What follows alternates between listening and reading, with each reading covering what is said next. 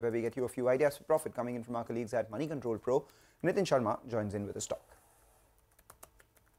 Mphasis reported a slower growth in the second quarter on the expected lines. Despite mortgage business's weakness, BFS segment reported a sequential growth which helped offsetting the peak show by the insurance and TMT segments. Interestingly, TCV win haven't really slowed and company reported a USD 302 million TCV win, which included two large deals contributing around $110 million.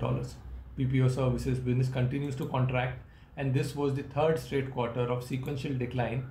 Overall hiring was slower since 1Q21, while offshoring to onshore revenue share delta moved by 2% point.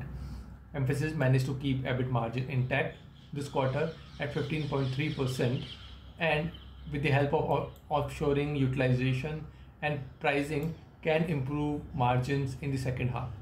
While the macro environment is uncertain, we saw below expectation guidance by Alphabet, Meta and Microsoft, which is concerning. Mphasis appears to be better placed so far. Mphasis is trading at FY24 PE of 19.3, which is at a discount with its peers. Considering a 2-year EPS CAGR estimate of 16%, we see a low double-digit upside from the current levels, and investor may want to add this stock with a medium-term view. Thanks a lot for that, Nitin. Well, for the time being, we'll slip into a short break.